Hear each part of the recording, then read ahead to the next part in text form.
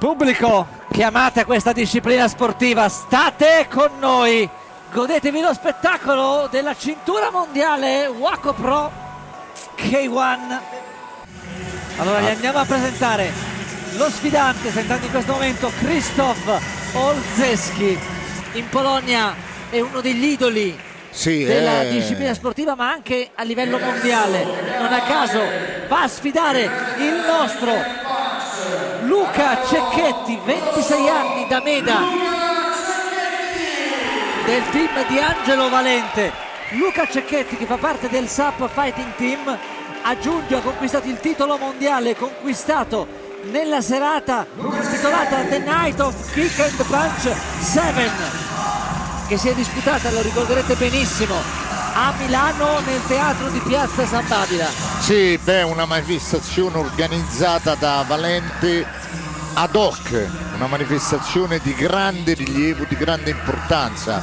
Ricordo che sempre il nostro Valente riorganizzerà il 20 gennaio appunto a Milano l'altra edizione del Kick and Punch, quindi in attesa della nuova manifestazione. Allora, ragazzo giovane questo Cecchetti, però senti il suo curriculum: 2014 campione italiano full contact, 2015 campione europeo low kick, 2017 campione del mondo kickboxing K1. È un curriculum di tutto rispetto.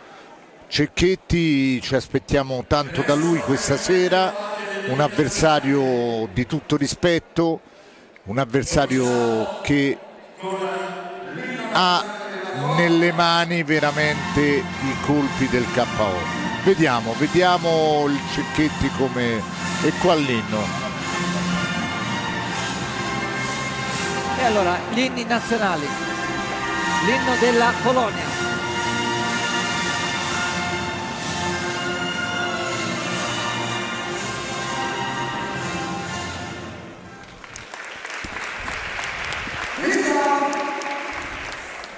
Ed ora l'inno nazionale italiano.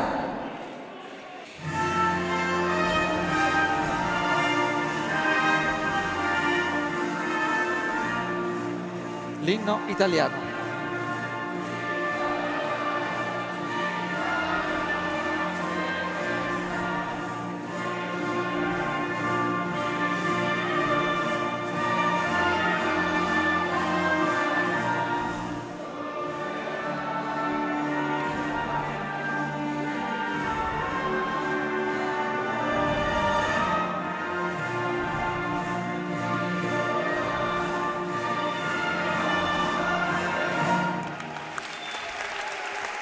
Dopo Sua Maestà l'inno si aprono le danze, come si suol dire.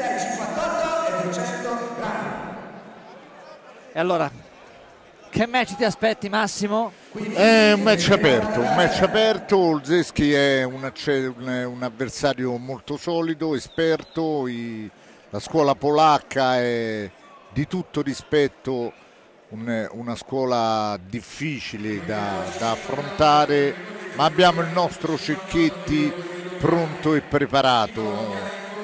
Lo vediamo anche dal fisico, assolutamente asciutto, tonico, pronto e determinato. Conoscendo Cecchetti, sale sul ring per vincere, non regalerà nulla all'avversario.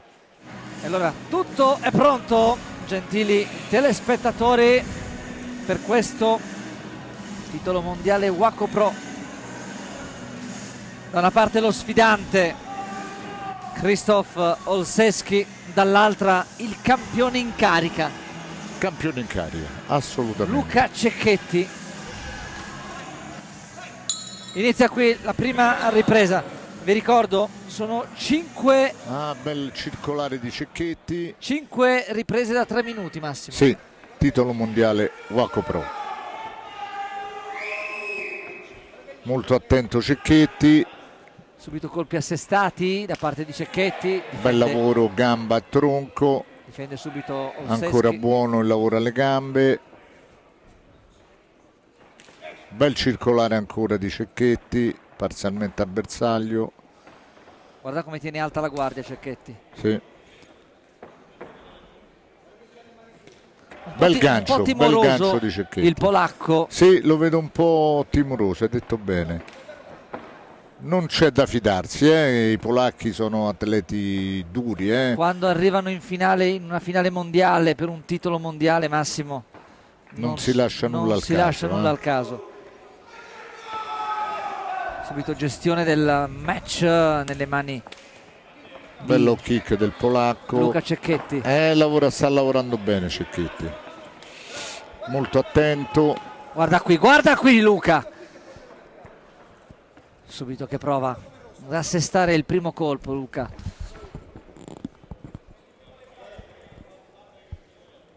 Due atleti che sembrano danzare l'uno davanti all'altro. Sì. Guarda Olszewski.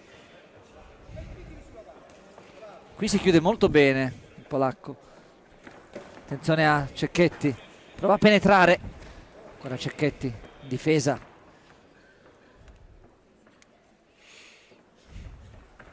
Ancora Cecchetti. Sembra parare colpo su colpo. Krzysztof Olszewski. Bollo kick del polacco. Attenzione a Cecchetti. Bel calcio laterale di Cecchetti. Ancora Cecchetti. Comincia a scaldare le mani del Madone. Ancora low kick di Cecchetti. Sta lavorando bene. Subisce questo low kick. Ancora Cecchetti. Guarda anche la postura che assume sul ring. Bella dritta, non è morbida.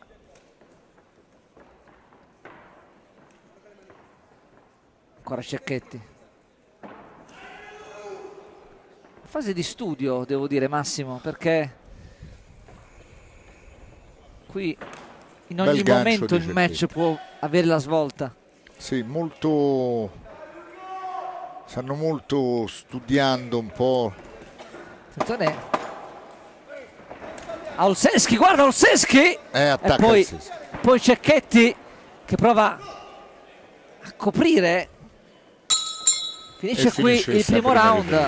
Attenzione a questo polacco. Sì, è uscito bene, visto in questa ultima fase di questa prima ripresa, che sembrava che stava subendo, no? Le azioni del Cecchetti, ma poi ha recuperato bene in questa ultima fase. Vediamo le highlights che confermeranno sicuramente le previsioni sicuramente saranno ottimali. Cecchetti si sta muovendo bene, ecco, questa è l'ultima fase, questi scambi, no? A corta distanza, il polacco ben piantato sulle gambe. Tanto è un match già di per sé entusiasmante, poi i due interpreti lo stanno arricchendo, stanno impreziosendo. Inizia la seconda ripresa, ricordiamo 5 riprese da 3 minuti. Ricordiamo pure sono due atleti mancini, quindi si confrontano, due mancini, che è difficile, no? Che capita, quindi tatticamente il discorso diventa ancora più complicato. Attenzione adesso. Vediamo il polacco che sta un po' accelerando. Sta prendendo ancora più coraggio, lo sai? Lo vedo un po' solido sulle braccia. E qui il polacco sta provando a stringere i tempi. Deve lavorare un po' più sul tempo Cecchetti, mandarla a vuoto e rientrare. Anche perché sta facendo il minimo il polacco, ma l'essenziale alla fine. Sì. Guarda qui il polacco. Guarda Krzysztof Olszewski. Ancora Olszewski. Bel gancio di Olszewski. Che va a segno. Non deve accorciare la distanza, a mio avviso. Attenzione, Cecchetti perché deve mantenere la distanza, lavorare sulla scelta di tempo. Soprattutto perché Cecchetti in questo momento sembra essere Bollo kick. Nella posizione di temere quasi, di temere l'avversario che possa essere forse un po' più in palla rispetto a lui. Sì. Attenzione. Deve uscire dalle corde, non deve rimanere là. Lì è pericoloso il polacco. Attenzione il polacco perché fa bene prova a scivolare via, visto? Sì, prova questi 1-2, destro-sinistra, provato. Ancora vedi, quando prova l'utilizzo delle gambe il polacco blocca e va al contrattacco, quindi rientra, sì. mette ancora più timore a Luca Cecchetti. Sta lavorando bene ora Cecchetti, forse ha preso il time Guarda giusto. che non è facile affrontare questo Krzysztof Olszewski. Lo vedo bello solido, Quindi ci vuole veramente il miglior Luca Cecchetti questa Sì, sera sì. per confermare il titolo.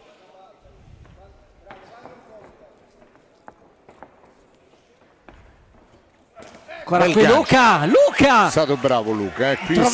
sta prendendo il time Trovate il giusto. destro. Infiamma ancora Luca. E là deve chiudere, deve uscire da questa Ancora situazione. Luca. La rabbia di Luca. Guarda qui. Ancora Luca. Prova la spazzata. Luca, guantoni alti. In Via guardia. da lì Luca, via da lì Luca. Finisce il secondo round. Forse sta entrando nel match Luca, adesso Sì. ha fatto delle azioni, ha scelto il time giusto. Vediamo È una grande sfida questa. è un bel titolo mondiale, sì. Bel titolo mondiale. Ti ripeto, non è facile affrontare questo Krzysztof Olszewski, soprattutto perché non ti dà dei punti di riferimento. Sì, sì. E poi è pericoloso, a corta distanza è veramente pericoloso. Però stiamo vedendo anche per esempio nel finale della seconda ripresa gancio. che comunque Luca ha fatto vedere delle cose buone, importanti. Sì. Non deve fermarsi, deve essere più brillante Luca. Siamo nella terza ripresa, 3 di 5. Bel circolare Ancora e chiude, bravo. Questo è il lavoro che deve fare. Mantenere la distanza. arbitra Marco Pacor, naturalmente. Per una finale di un campionato del mondo ci voleva il miglior arbitro al mondo.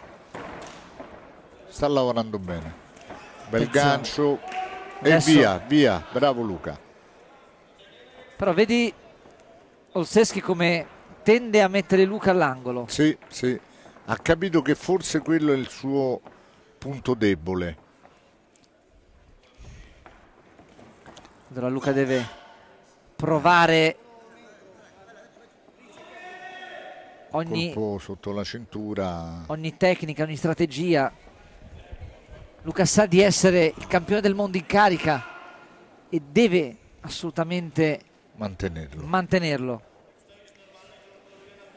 C'è un'intera regione, c'è un'intera nazione qui quest'oggi Sì, pronta a sì. sostenere E i nostri telespettatori. E i che nostri tiferanno da telespettatori. casa.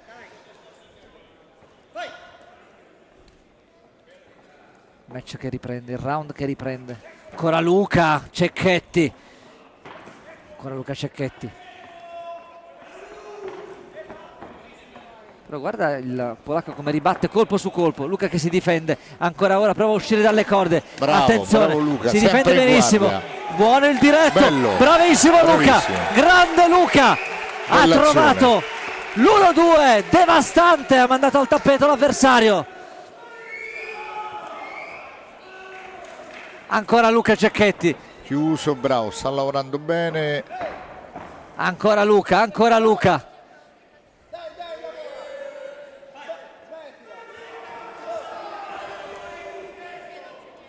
Ancora Krzysztof dall'altra parte. Cerca di puntare il nostro Luca. Qui arriva la ginocchiata da parte di Olszewski. Ancora Cecchetti che si difende benissimo, guardia alta. Bravo, bel diretti. Va col che sta destro. lavorando. Bravo Luca. Va col destro frontale, poi il circolare. E il pubblico inneggia il nome di Luca.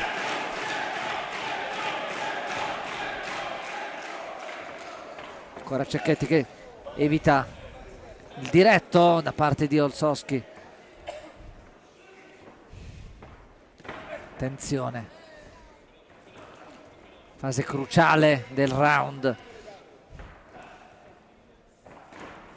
Ancora Olszewski.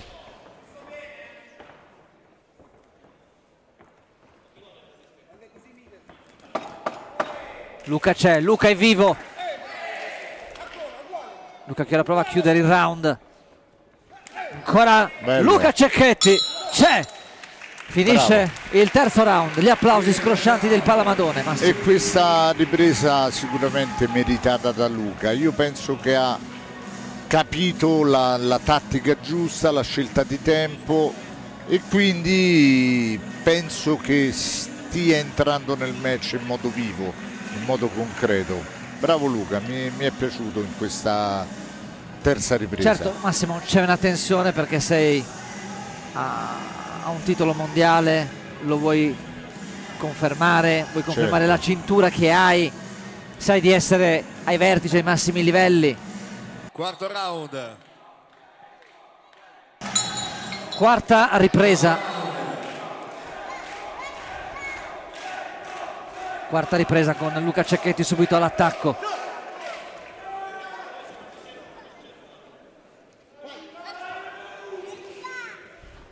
Ancora guardia alta. Avversario che studia naturalmente il colpo girato. Migliore. Adesso ancora Luca, adesso col ginocchio si difende bene. Ha migliorato secondo me l'aspetto difensivo Luca. Sì, sì, non cade nel tranello del polacco, no? Che cerca di chiuderlo, ecco come sta cercando di fare adesso. Attenzione Luca. Esatto, Luca vedi come chiude subito la distanza. Ancora Luca Cecchetti.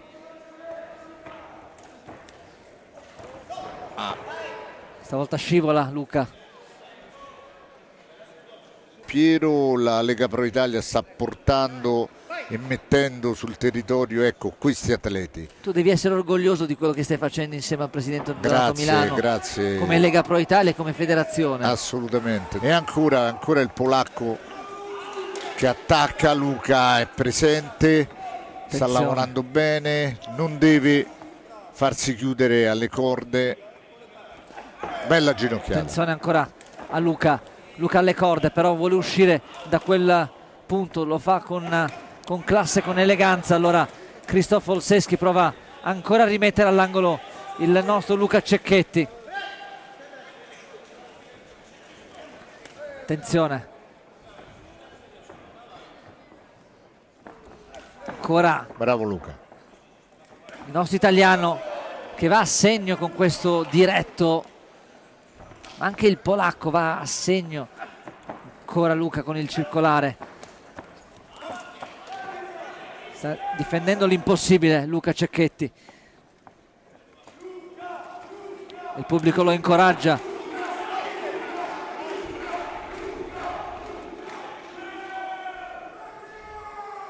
Questo veramente è un match che si decide ai dettagli. Sì. Siamo nella fase discendente della quarta ripresa, quarta e penultima ripresa. Due sono attaccati, vicinissimi. Bel gancio di Luca, bel gancio a bersaglio, molto corto. Attenzione. E deve uscire, deve andare via dalle corde, lavorare di più con le gambe, un po' più mobile. Guarda che Olszewski è un avversario scomodissimo, sì, perché ti lavora ai fianchi e non ti fa ragionare. È una macchina da guerra il polacco.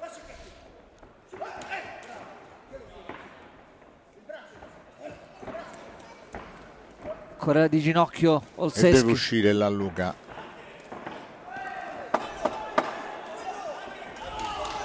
Guarda i due mancini come sfruttano proprio il sinistro. Attenzione, attenzione.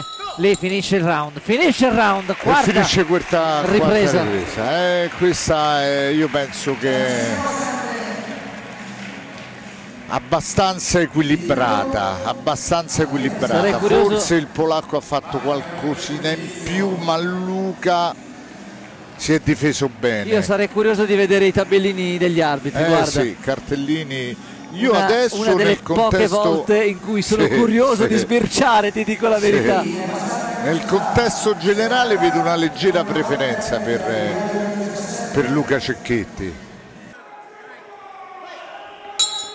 Inizia questa quinta e ultima ripresa, gentili telespettatori che ci state seguendo.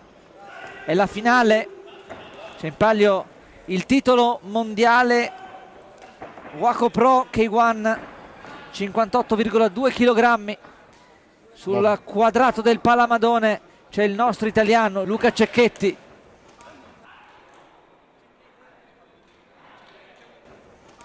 Bel gancio sinistro di Luca. Attenzione. Bel diretto.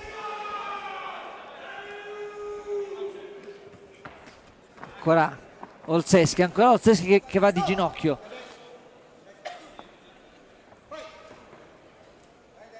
Ancora Luca Cecchetti è lì, vigile, sveglio, puntuale. Ancora Luca, adesso scivola, guarda come si scivola, guarda come si scivola. Hanno speso tantissime energie i due atleti qui. Bravo Luca, ancora Luca, ancora Cecchetti.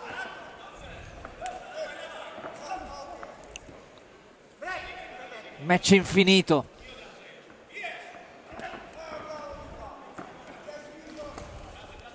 Ancora alle corde, ancora all'angolo, ora Luca esce.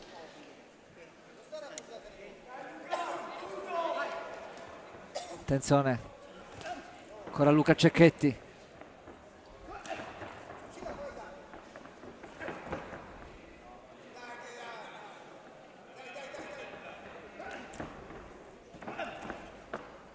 I due sono molto vicini.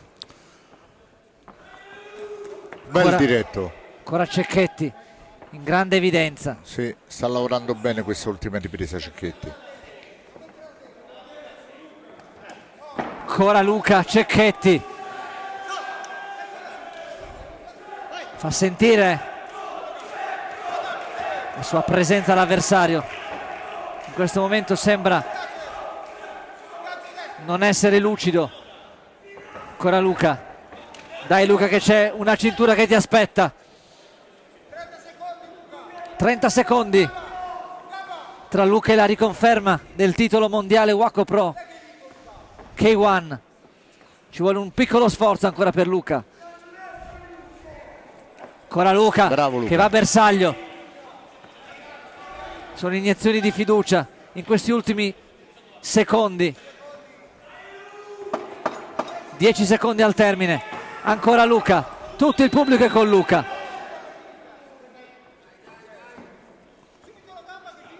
C'è la cintura che ti aspetta Luca. E finisce qui il match, finisce qui questo match.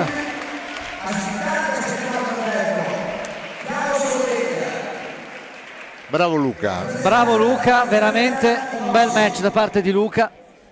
Sì.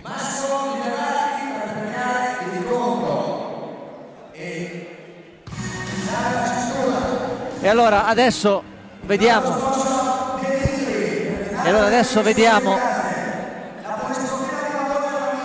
Chi sarà il vincitore, se Luca Cecchetti confermerà il suo titolo mondiale o se il nuovo campione del mondo sarà Krzysztof Olszewski. Adesso c'è il verdetto. E allora vince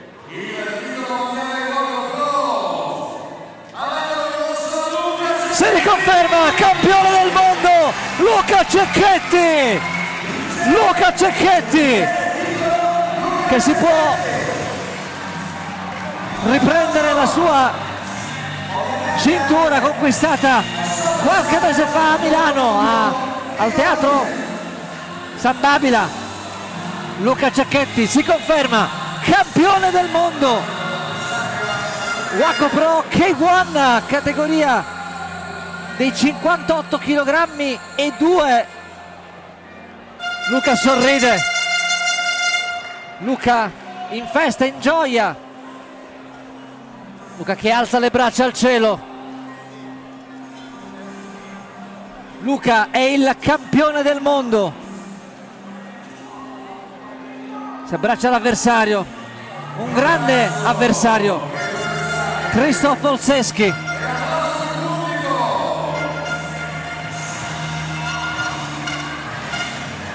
grande finale.